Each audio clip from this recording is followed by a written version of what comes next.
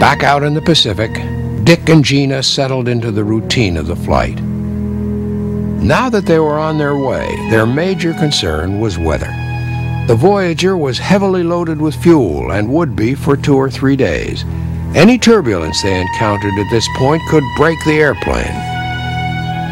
The wingtips were another psychological factor they had to come to terms with. No matter how strongly Bert may say there was no problem, they looked bad, and the airplane wasn't designed that way.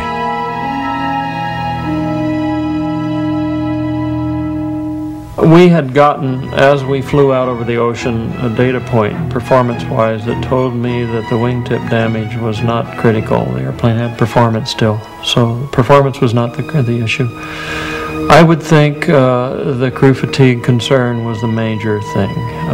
And also structurally, if they got some turbulence and during the first day while it was very heavy, it could break the airplane.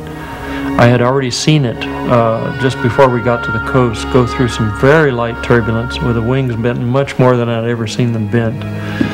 So our concern was, would they even be able to make a radio call that could be heard if the airplane broke and understood, you know. So our concern was, we've got to keep communication as continuous as possible.